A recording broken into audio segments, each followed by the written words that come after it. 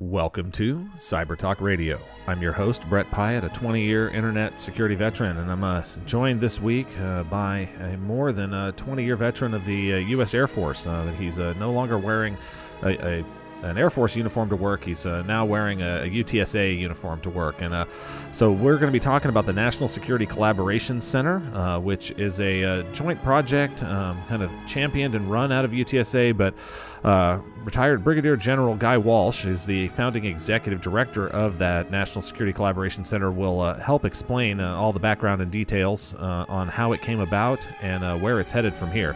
If you are listening to this on iHeartRadio streaming or in your car on 1200 WAI, we'll be talking about this for the next hour.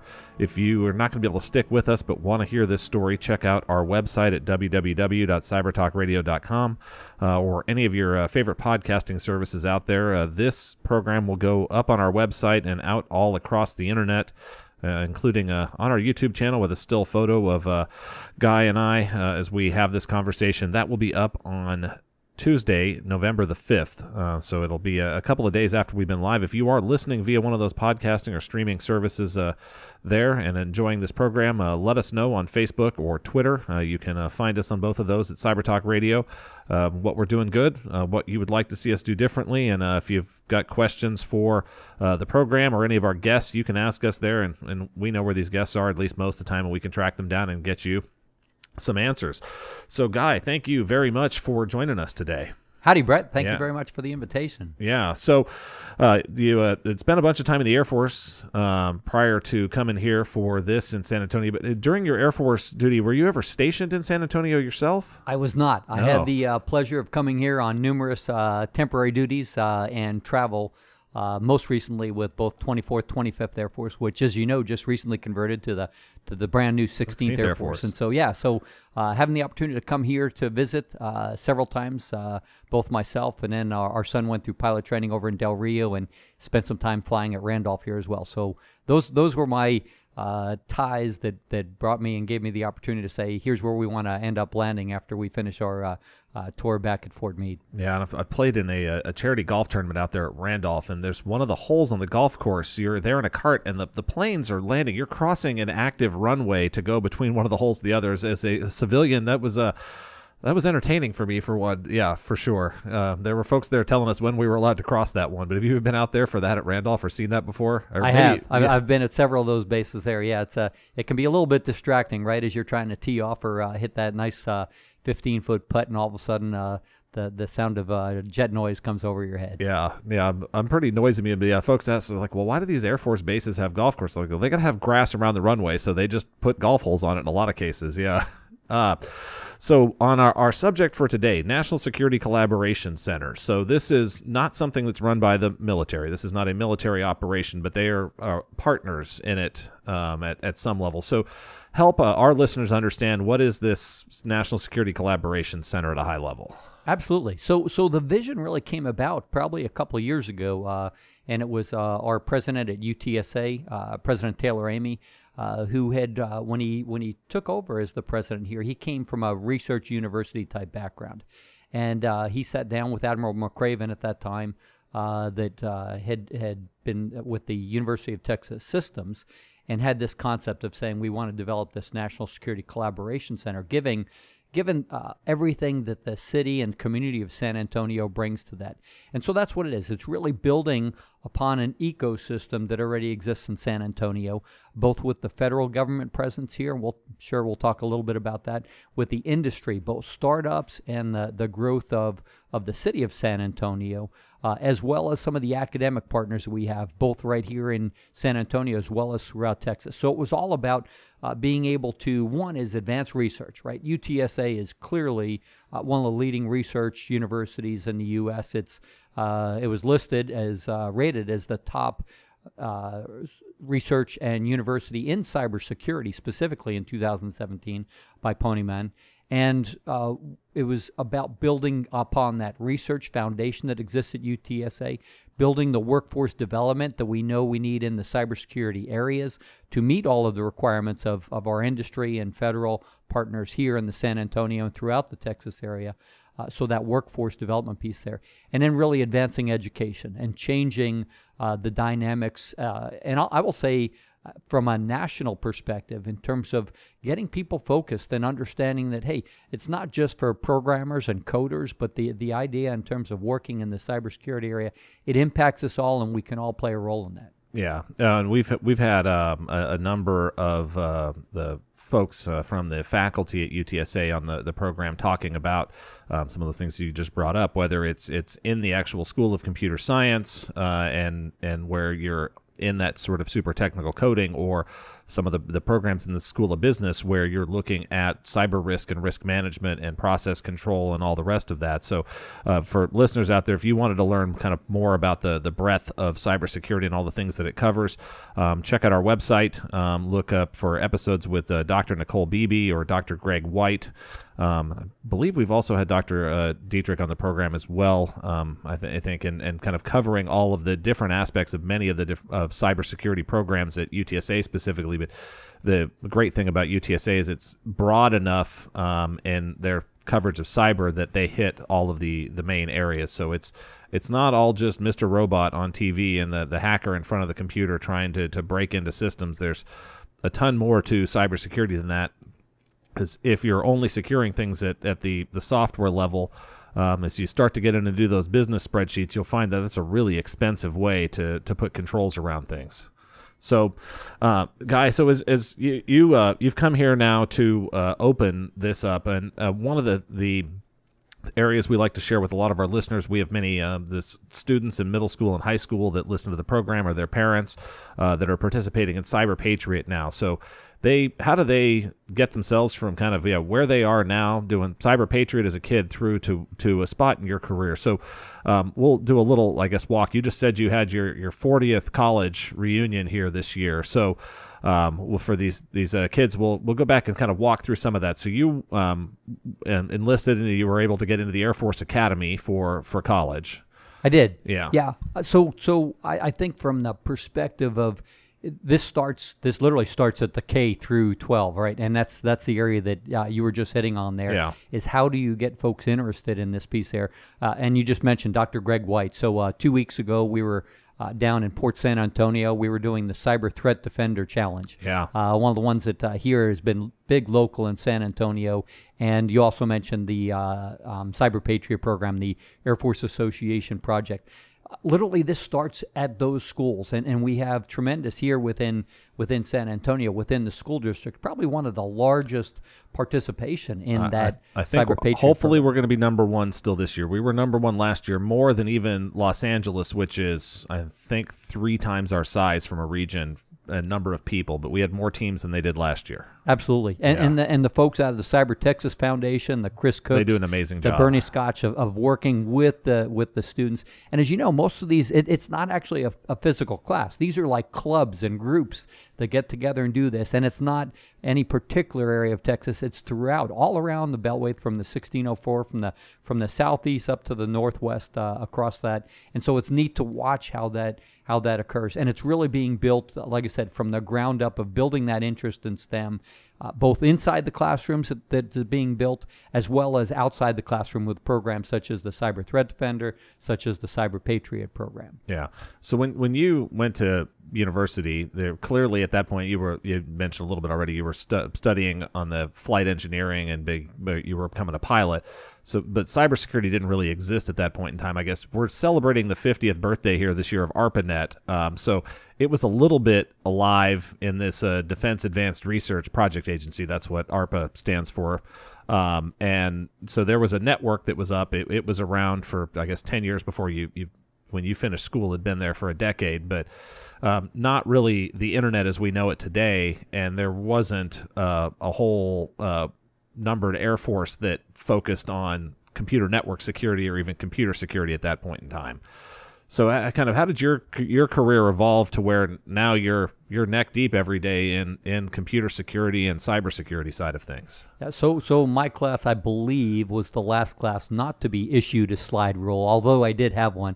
We actually had some of the first computers. I believe that those computers have probably about 1% of the computing power that our Android or our Apple phone has right now. For sure. And we probably paid about the same price that you pay for a brand new phone right now back at that time frame. And so, yeah, I came slow or late at least to the game here in terms of I had started out basically in more of the traditional sciences and engineering, from civil engineering, aerospace engineering, and then getting into the flying domain. And so that was where my career took me.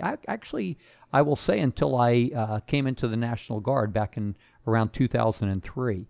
When I entered that organization, we had one of the very first National Guard, what was called a network warfare squadron at that time, but information operations and cybersecurity. And they were assigned to and supporting the National Security Agency down the road there.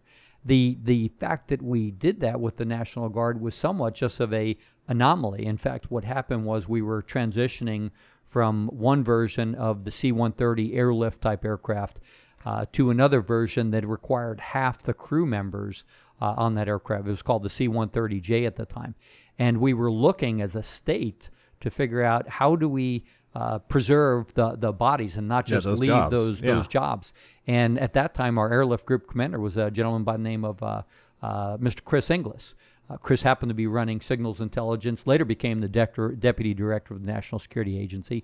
And Chris said, hey, this is an important role for the National Guard to be able to play, and help to develop the first two states, with both Maryland and Delaware becoming the first two states. So as the wing commander at that time, I was first exposed to that. So about 16 years ago was my real first exposure to cybersecurity and what I'll call that area that we're looking at for the National Security Collaboration Center. Yeah.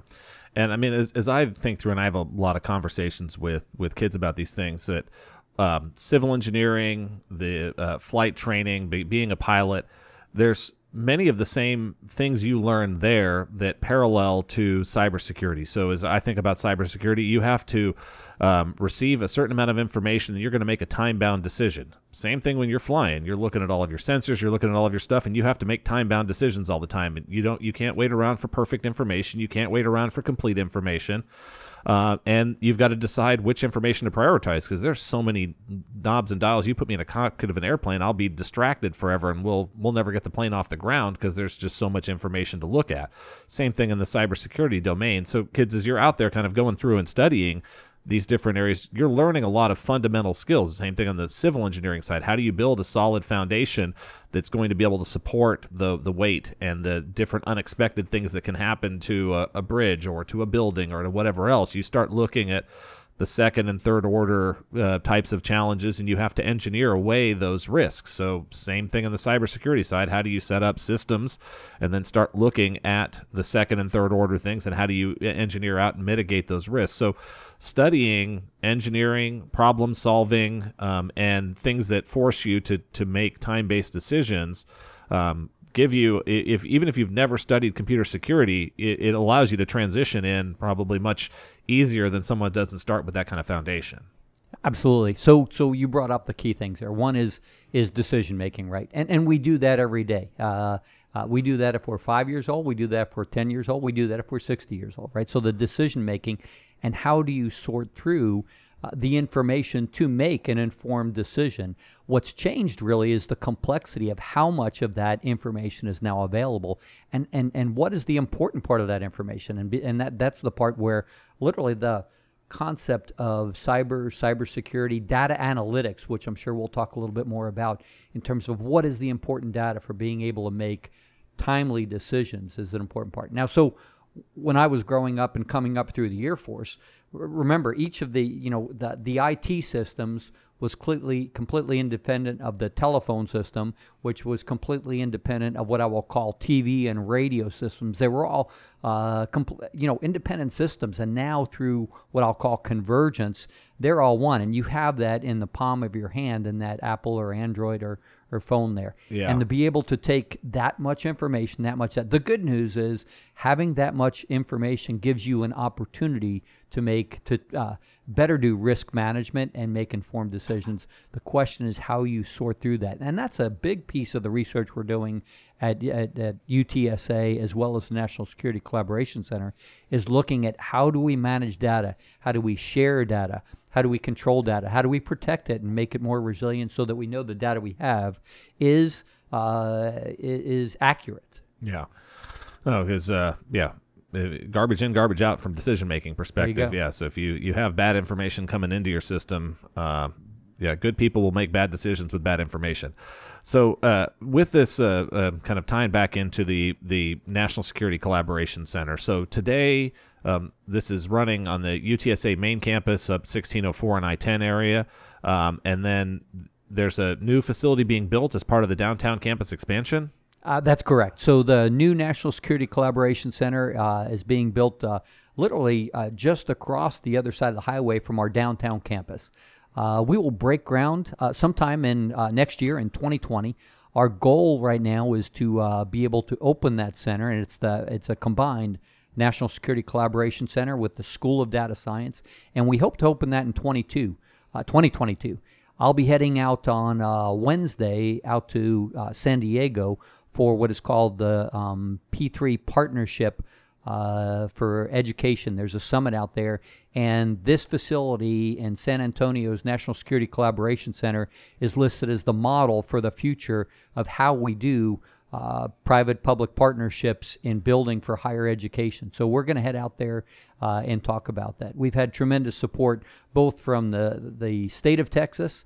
We were able to raise over $90 million for building and constructing this facility with a lot of our partners from here in San Antonio, from Graham Weston as one of our large sponsors to many of the different organizations. And so we're about to, like I said, break ground next year on that facility, and I look forward to being able to bring that truly to an urban environment, the building itself, very complex in terms of what we're going to accomplish within both the School of Data Science and the National Security Collaboration Center. Because you have to go all the way from something that's friendly for college students and people to pop into, but at the same time you can have secure research being done in the building inside the same facility. Absolutely. So if you look, and there's probably, we'll provide it to you for the website, but the concept right now is that bottom floor is really an education center open to the public so that people really understand what national security and what cybersecurity are all about, right? What data science is about. Right now, it's one of those things that's people don't approach it the same way they did when I was growing up as a kid. You wanted to be a pilot, you wanted to be a doctor, you wanted to be a policeman because you saw that. You were exposed to those people every day. You knew what they did for the public. You knew what they did for the nation. You knew what they did for your community. We don't have that same visualization to be able to do that. So we're going to be working with many of the other folks from industry, from our foundations, from our museums, and making the bottom floor very much open to the public to expose people so that they have this desire. That same thing that many of us, when we were just watching airplanes take off from an airport, you'd sit there and say, I want to do that someday. We need to do that same thing in the cybersecurity realm, and that's what the NSCC downtown is going to do when we open that up. When you get up to the other floors of that and get up to finally, we'll get up to what's called a SCIF type area, which is sensitive, and I'll get the acronym wrong, but a classified facility to be able to do classified type work for the federal government and with our industry partners. Yeah, that's one of those. It's turned into an acronym that no one actually spells the words out anymore. But yeah, it's SCIF, and we could get one of our fact checkers in the room here to figure it out for us. But neither of us, I think, have any idea. But it's just a SCIF. Everyone just calls them SCIFs. And that's where, you can do top secret cleared research, and people can try to blast it with microwaves and all sorts of other stuff, and it should be immune to those. So, and that type of discussion, like I said, whether it's sensitive, compartmentalized information that you're working on, for industry partners, we call it intellectual property. Yeah. Right? It's the secret ingredients, the secret sauce. How do we protect that? For when we're doing that, and that's important. Whether you're a college student that's trying to build out and have intellectual property or do a patent, or whether you're an industry person that brings that to and in the government side, it's that compartmentalized or classified information. Yeah, and so on this collaboration, it's the partners in this. So it's a collaboration between UTSA and then other universities in this area as well. Correct. So let me start. So the first partners that we'll talk about typically are going to be the federal partners, because whether you're industry or academia, being able to, if you're going to be a national security collaboration center, what are those requirements? What are the largest, what are the complex challenges that our government, and when I use the term government, I'll talk state, city, local, federal government, what do they have? So that group of partnerships, and right now that ranges about 22 partners that we work with on the government side. On the industry side, about equivalent. We have 22 to 24 partners. Some of them from local. Our first look is to say, what are those emerging businesses, technologies? What are those small and medium businesses from the IP Secure, CNF Technologies, working with folks that are out of BuildSec Foundry, working out of those. And then also working with some of the, what I'll call the larger primes, the Ciscos, the Raytheons, those folks there. So one is trying to build that relationship and collaboration across those organizations. And the last one that you bring up is other universities. So there are states in the United States that the national security, that don't have a certificate of academic excellence with the National Security Agency. Here, only within the city of San Antonio, we have 5 different universities that have a certificate of academic excellence. So one is partnering with some of our local universities and colleges here within San Antonio. Others are around the U.S. I know we're partnered right now with New Mexico Tech out of Socorro, New Mexico. We're partnered with Arizona State University. We're continuously in discussions with folks, and right down in here, one of our partners is Texas A&M San Antonio, that has an emerging cybersecurity program there. So yeah, it's building partnership across government, industry, and academia. We've got folks listening out here from another university or another government agency or a industry that's not involved with the National Security Collaboration Center, and they want to get involved. Where do they go to learn more? So right now, we can go to the website.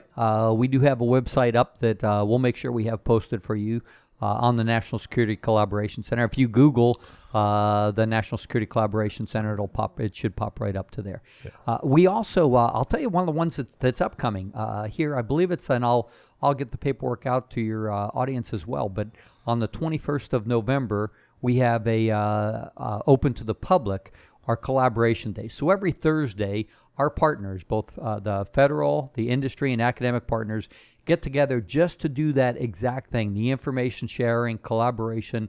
And the one that we're holding on the 21st of February will be here at the downtown campus. I know as our current guests that we have Terry Williams from UTSA with talking about some of the state grants that she's working right now in the cyber and cybersecurity piece there. We also have Mr. Ernesto Ballesteros, and he will be from DIR, from the state, talking about their cybersecurity programs and where they're going. So we'll get that information again to your listeners. But I think that's an example of some of the things that we're doing to get the word out. Yeah, and we've seen the importance of municipal governments improving their cybersecurity and risk posture here through the summer of 2019. There were somewhere 20 to 30 of our different city governments in the state of Texas all got ransomware at the same time because they were all running the same back office software with the same patching level, with the same exact configuration. So for listeners out there, even if you're trying to be consistent for maintainability, you could make just a few little tweaks so that the same scripted automated thing doesn't hit you and your neighbor and your neighbor's neighbor and all the rest of those without really impacting your maintainability and supportability of your system. So you can get involved in the National Security Collaboration Center and learn some more sophisticated things you could do to avoid having to potentially pay out a big ransom. I don't know that dollar amounts got released for the ones here in the state of Texas on if they paid or what they did, but a couple of smaller cities in the state of Florida, they did release the dollar amounts, and those cities paid over $400,000 for one of them, and this was a tiny town of maybe 25 or 30,000 people spent a big chunk of their budget to get all of their information out of ransom. And that's just would have been much less expensive for them to implement a basic security program up front. That $400,000 might have paid for the next 20 years of security programs for a municipality of that size. So We are going to take a quick break here for news, traffic, and weather update on 1200 WAI, and then Executive Director Guy Walsh of the National Security Collaboration Center and I will be back after that break to continue discussing where they're at now, where things are headed, and how we're going to use this research to make the world a safer place. Welcome back to Cyber Talk Radio. I'm your host, Bret Piatt, a 20-year internet security veteran. And I'm talking about the National Security Collaboration Center today with the founding executive director, retired Brigadier General Guy Walsh. And this is as most people, I find it funny. You retired out of the military uniform, but it doesn't seem like anyone that really retires from the military just retires after that. Most of y'all go on to second careers that are as interesting or maybe even more interesting than your first career. So that's certainly been the case here. One of those that all we do is we transition where our time is spent, as opposed to, in that case, in uniform and being what I will call operational, whether that be executing operations, planning operations. For me, it was literally the opportunity to say, okay, I've had this amazing career for 40 plus years, given amazing opportunities. How do I share that with folks? What is it that I can contribute to share in terms of to give other folks the same opportunities that I was given throughout my career? And I think that's what part drove me to the idea of getting involved at a university, academic, but literally working down to the K through 12 organizations as well, and doing that you really feel that, okay, here's what I've learned over that period of time. And like you alluded to earlier, I may have learned it in airplane, but the concepts are still completely relevant in the cyber and cybersecurity world. You talked about being unpredictable and not just following the same patterns and those type of things, but being deliberate in that, and to be able to make informed decisions. And that's what flying airplanes was all about. And we talked about this a little bit during the break in terms of when you were in air-to-air engagement, it was these small moves, or we called them jinks, that was able to change the adversary's movement, to be able to fool an adversary, to be able to win in a battle of the wits here. And that's where we're at right now. It's no longer it's a battle of cognition, to be able to outthink an enemy, and to be able to take some of those things that I learned from flying airplanes and now apply them in working with students, working with researchers to drive that towards something that's going to change national security. So to me, it's the best of both worlds, being able to share my experiences, but being able to still have an impact on national security, in this case from the academic perspective. And with UTSA, that's a tremendous opportunity now. Yeah. So when you got the phone call about this opportunity, where were you at, and were you still in the National Guard at that point in time, or how did you find out about the National Security Collaboration Center Executive Director role? So I was no longer in uniform. I was at U.S. Cyber Command, working as an advisor to the executive director. I had become involved in the previous 6 months working with universities.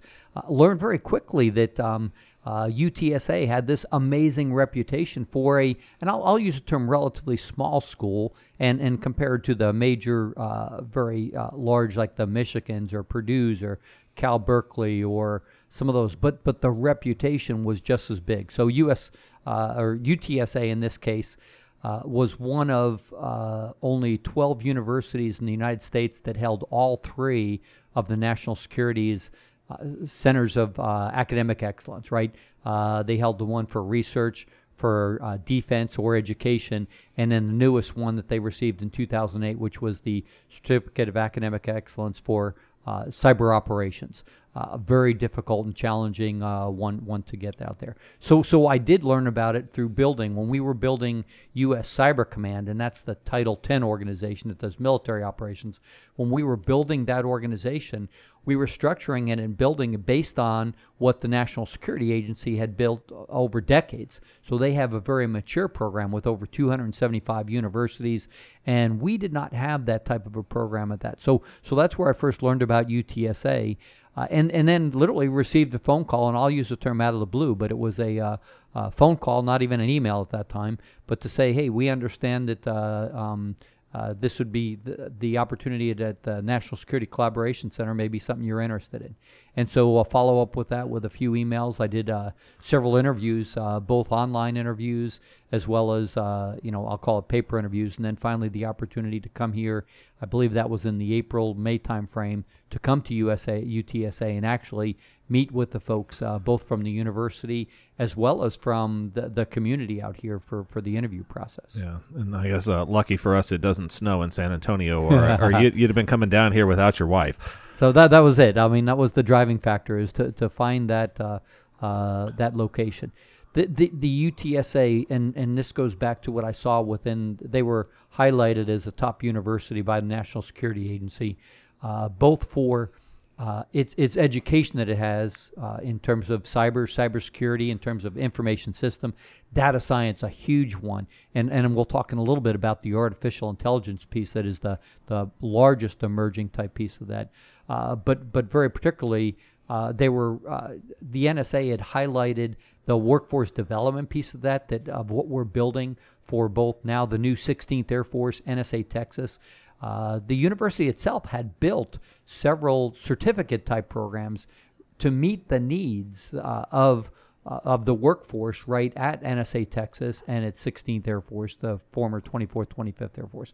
Many of our instructors come from there. In fact, if you look at UTSA's overall population, relatively small, 32,000 students, 15% of those have a military affiliation. And that's pretty amazing. Over 5,000 of the students there, fairly significant. So that tie, and obviously San Antonio being, both Cyber USA, but also Military USA in terms of that relationship between the military and our Joint Base San Antonio folks, and between all the services, has been absolutely tremendous. Yeah, and for those out there in the listening audience, where if you want to get involved in cybersecurity for national security and the defense, you going to UTSA in a program like that, you can actually work on getting your security clearance while you are working through your research and activities there at the school. You don't have to enlist in order to be able to serve from that national security perspective. You can get a clearance and work for a company that services and provides services, or you could potentially contract directly in as a government contractor directly yourself, and obtain those clearances through. That's one of the benefits of being a National Security Agency and Department of Homeland Security Certified Center of Excellence program. And I think this also allows people that are doing that research in the National Security Collaboration Center, maybe working on a PhD in cybersecurity, to be able to get in and really work at the top level of national security to help solve the challenging and most difficult problems, because there's a ton of them out there. And we've had all sorts of guests on the program where we've talked about this, and I think it's one where in the U.S. here we've stood up a cyber command. NATO has stood up a cyber, and they've recognized it. It's its own theater of war. And you have folks like Brad Smith, who's the chief legal officer at Microsoft, has asked for a Cyber Geneva Convention for years, because we know in the other theaters of war what you're allowed to do and what you're not allowed to do. On the cyber side of things, though, none of this stuff has been figured out right now. So, in conventional warfare, you're not allowed to directly attack civilians. That's bad. That's a war crime. And if your primary target was hurting civilians, you can't do that. The cyber side of things, we were talking a little bit during the break, but in one of the areas you guys are doing research, industrial control systems. So, am I allowed as a cyber adversary to hack and take down the power grid? Yeah, maybe not. There's no rule of war against that. Maybe not. It's hard to say, but if you do that in San Antonio in August, people are going to die from heat stroke. There's no electricity, no air conditioning here. You will harm civilians. Yeah, and it's a challenging area, and we haven't figured any of this stuff out yet. So to your point there, I think one of the things that's important to the listeners is to understand UTSA is a top-notch research university. There are many great universities to get an education out there, but there's a handful that have the ability to do the level of research. In fact, we're right on the cusp right now of achieving what is called R1 status. So the Carnegie ratings have this system to say these are the top research institutes, and I will say in the United States, but it's really on the planet in terms of doing those type of things. And so UTSA is leading that area, very particularly in the areas of data science in the areas of artificial intelligence in those areas. So the students, the folks who come to get, whether it's at the bachelor's level, the master's degree, or PhD levels, or even the certifications that we're doing that are both online and the bachelor's programs online. Tremendous opportunity to be exposed to research areas that a lot of universities don't have that same opportunity. Yeah, and I mean the growth projected on this as you guys build out the downtown campus and the new building for the School of Data Science and National Security Collaboration Center. I think we'll go from 25 to 3,500 students now studying some type of cybersecurity at the university up to 10,000. Yeah, so we have somewhere, probably you're right, it's about 3,500 that are across the 4 primary disciplines there. From computer engineering, computer sciences, information systems, data analytics, and we are projecting right now, yes, to go to by 2028 to have 10,000 students. That is huge in terms of the workforce to be able to. So if we want to continue to bring some of the large prime organizations, we want to continue to build out what we're doing at Port San Antonio and the folks there to give opportunities to a lot of our startup companies. Being able to have that type of a workforce development here internal to San Antonio, because as you know, given the opportunity right now, the dollars and the jobs are all either on the East Coast or the West Coast, right? They're in Silicon Valley, yep. They're in the DC area, they're working those areas. Being able to create that same ecosystem here in San Antonio, and just like we talked about earlier, I've been looking for that place. Where do I want to live? Where would I prefer to live? Yeah. To give people the opportunity to get those same jobs, the same paying jobs, the same value in terms of the jobs, whether they be with government, industry, or academia, keeping it here in San Antonio, this is where I'd want to be, right? And so, and I think that's a lot with our students too. If we can provide and bring those capabilities in here and have the workforce development, so the students graduating here that want to stay here, that'll be absolutely tremendous for the community of San Antonio, for Port San Antonio, for our industry, whether it be our small growing industry and startups that we're doing with BuildSec Foundry and other organizations, and that'll be huge. So this is one of the few locations, I will say, in the U.S.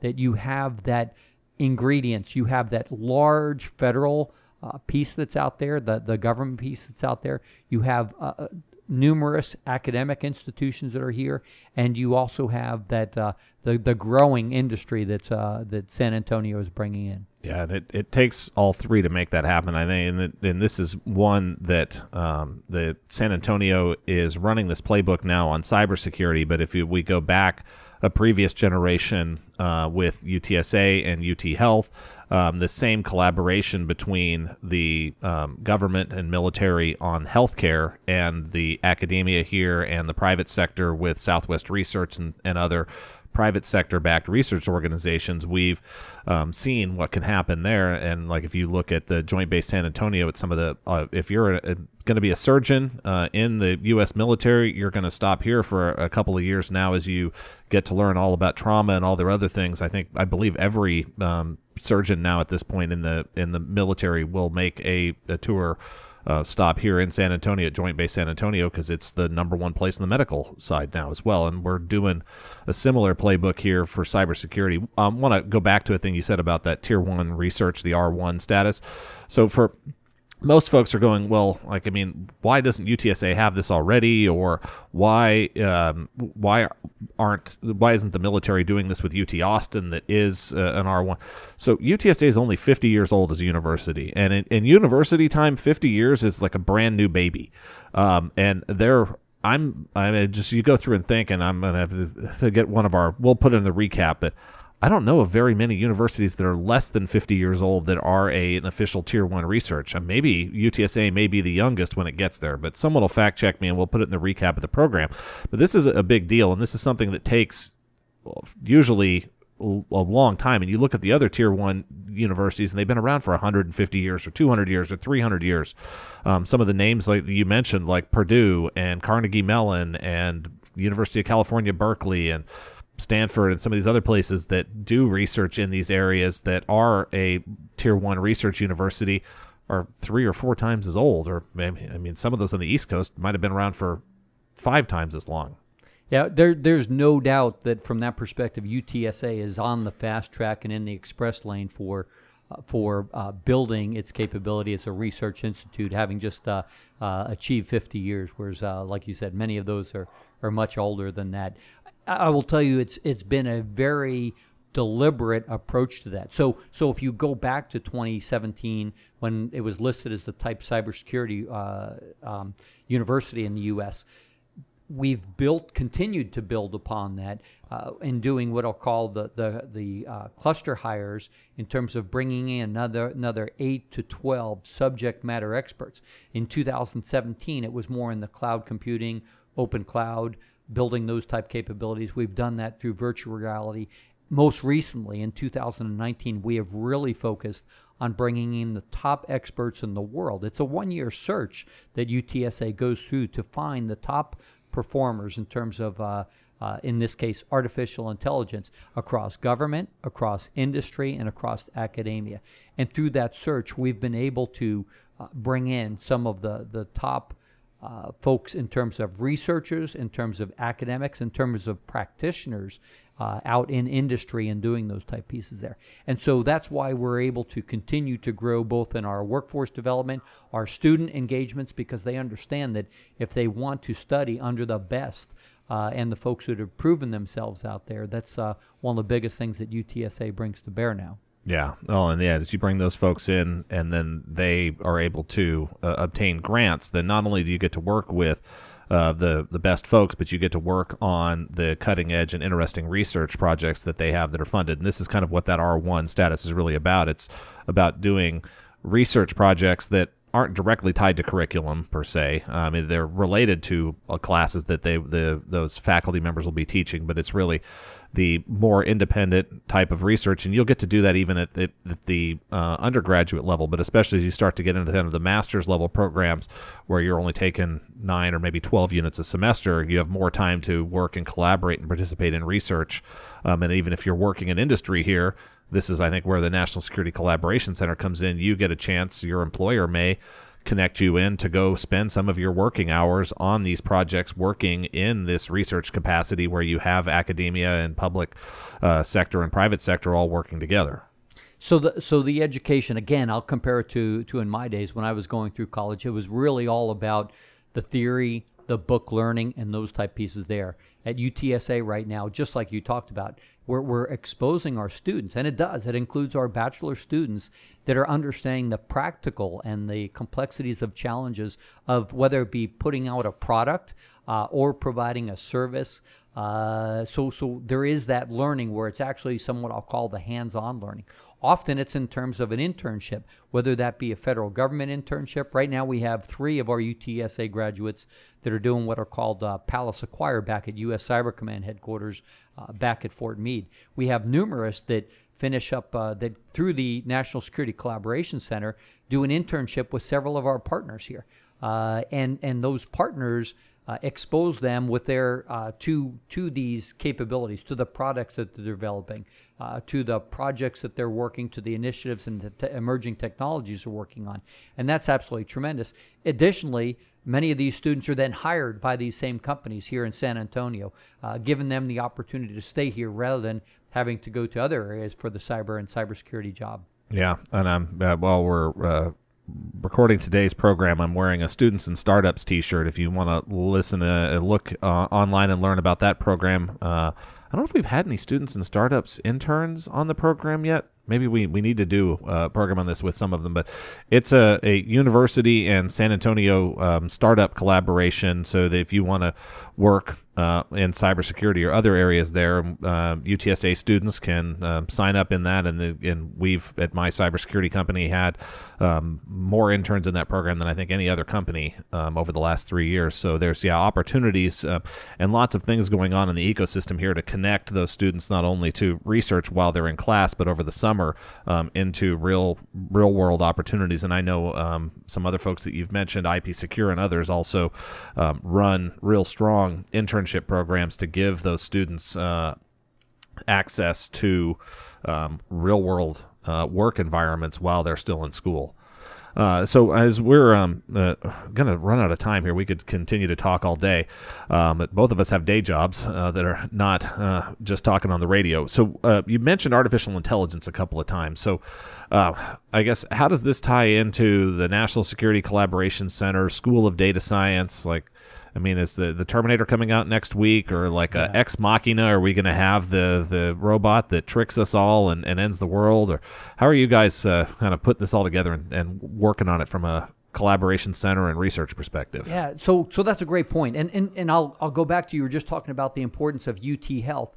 And we tend to separate in our brain, hey, that's a health problem, that's a military problem, that's an air problem across the board. When in reality, when we start talking about artificial intelligence, that covers all the breadth of that. There's a huge need for data science and artificial intelligence. I guess the best example I'll give, because it's a little bit of machine learning and artificial intelligence, but when I got in my car to drive down here, and I suddenly my phone rings up and says, "Hey, it's time to go to downtown for your radio interview." Yeah. And all of a sudden, I didn't have to tell it anything, right? This phone just looks out there, talking to my Outlook account, talking to my calendar, talking to all that.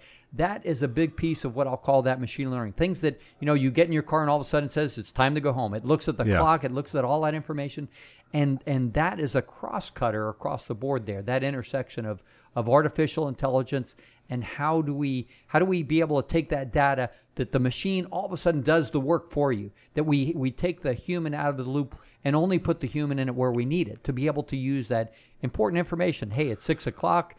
Bret usually goes home around now, and here's where his home is and those type of things. So that piece of artificial intelligence really does cut across everything we do in life. It really cuts across that. And we have right now, in fact, shortly, and we'll make sure this is on the website, but on November 11th, we're going to do that artificial intelligence consortium, bringing in some of the smartest people who've been working on both the challenges of securing and making sure the algorithms are what folks need to be able to get the right information, the right decision-making tools to be able to do that, and be able to manage risk. And so that's a big piece of what artificial intelligence is all about. And we have just hired about 8 of the smartest folks from all over government, industry. Dr. Dorisha Kay, I'll call her, and she's going to be hosting this thing up at UTSA here on November 11th. And we'll make sure we have that on your website for the readers. Yeah.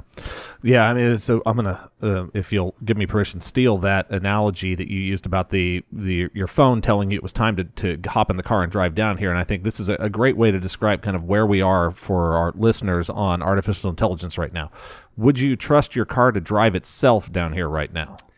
I'm not ready for that yet. I did have the opportunity to do the Tesla drive and see that we're making a long way. But we're not there yet, right? Of being able to tie all of these IoT, the Internet of Things, and tie our car to those type pieces there. I will tell you, we're moving in the right direction. All of these things are good in terms of what we're trying to develop.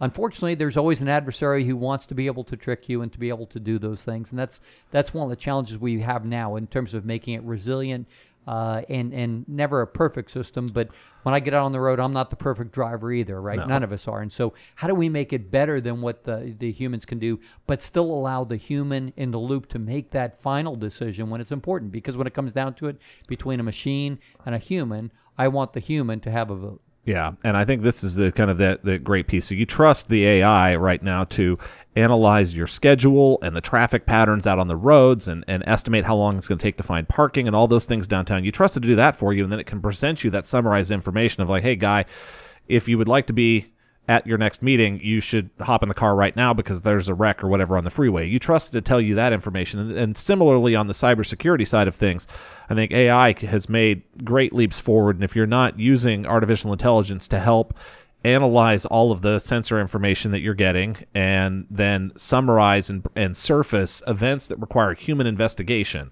Now, should you have AI doing the investigation and making cybersecurity decisions?